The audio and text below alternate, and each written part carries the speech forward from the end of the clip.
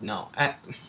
Wow, I'm so used to doing that. Anyway, a lot of people ask for how to control the miner, or how to set the different keys to control the miner for the PowerCraft mod. Now, before this, right? Yeah, there it goes. All right, so there's the basic thing. I advise you to first really check out the guide right here. Check out the guide. It shows everything you would probably need. And I don't know. I guess if I remember correctly, how to access their config files. Like, the reason I don't remember is because I probably saw it and I just went with it and I changed it. You know, all within a day. I was a little bit of tinkering around, but I changed it. Now, you gotta also remember to check the update logs. A lot of this stuff tells you what to do. It was specifically in here. What was it? For the fishing machines, how to actually build them. Like, right here. There it says 10 block deep water on the whole 3x3 block pattern is required. So that's how you do it. I mean, maybe the guide itself didn't actually state it, because it might have looked different, and probably a lot of people got a different idea. But it, you know, don't be ashamed to visit the update logs.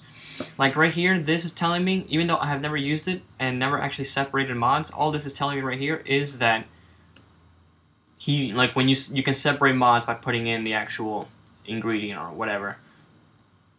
Somehow, like ocelot, raw fish, cookies. I don't know how that works with wolves, but whatever. I'm guessing the bones work with the skeletons, but yeah.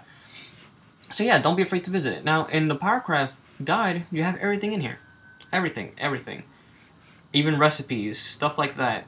So what we want, where is it? Mobile mining vehicle, keyboard control, bam, right there. Now we're gonna access it. We're gonna go. I just use this to go Minecraft. You go to the config files, right? You go to your Minecraft folder, you go to config, and then you find the one that says PC mobile properties. PC mobile.properties. That's the one you want to edit. So, as you can see here, right? These are set to the numerical number pad. Forward, back, left, right, turn into blocks, blah blah blah. Everything. So, in here, you say right here, key backward. That's this one, that's 2. All you do is just highlight it and change it to down. I capitalize it because I saw that the return right here, everything kind of stayed capitalized, or some of it stayed capitalized. So I decided, you know, let's keep with the, keep it consistent. So I think this delete right here, cancel, oh no. This is already set right here in the thing. So see, I saw delete, enter, that's the return. Everything was set. Everything was set capitalized. So that's why I wrote down for backward, up for key forward, left for key left, and right for key right. Now most of the stuff obviously is like disable mining, enable mining.